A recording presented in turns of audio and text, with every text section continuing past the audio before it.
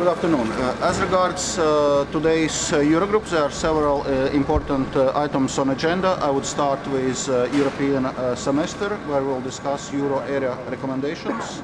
On the fiscal, it's basically on member states to continue with differentiated fiscal policy, meaning those member states which have fiscal space can invest more, first and foremost in investment, and those which are still in excessive deficit or still need to continue their adjustment path towards medium-term budgetary objectives should continue to do so.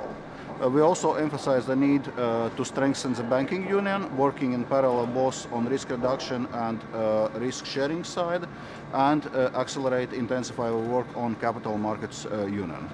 We're also going to discuss today the Greek program to take stock on the ongoing situation, and it must be said that the economic situation in Greece is gradually improving. So it's expected that also last year's economy performed slightly better than our previous forecasts, and Greece has substantially outperformed on last year's fiscal targets, is going to meet this year's target, and we need to finalize the work on outstanding measures on 2018. But I would say that this is certainly within reach. Of course, it requires effort from both sides to finalize a second review.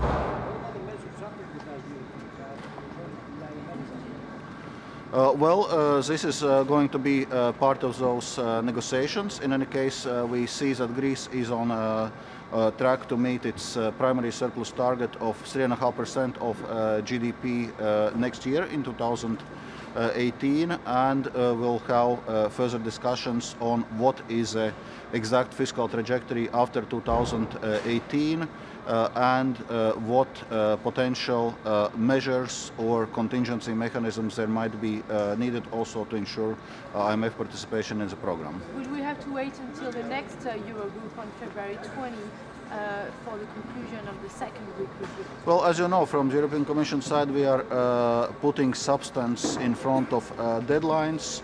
So now it's a good occasion to take stock. Also, I hope to accelerate the work. But at the end of the day, it's what depends is fulfillment of the program conditionality. What is the IMF gets out of the program? What are you going to do? Does the European Union to have Greece by itself? Well, from our side, we are working in a spirit which expects also continued IMF involvement in the program, and this is something which IMF also acknowledged in the May last year. So we are working also to see what necessary measures are to ensure full IMF participation. Do you think that Theresa May traveling to the US to pre-negotiate some kind of trade agreement with Donald Trump is complicating the preparation of Brexit negotiations? Well, this certainly is not going to be part of our discussions today in Eurogroup. As you know, on this our position is very clear that we will start negotiations or commenting also UK positions once formal Article 50 notification will be given by the UK. Thank you.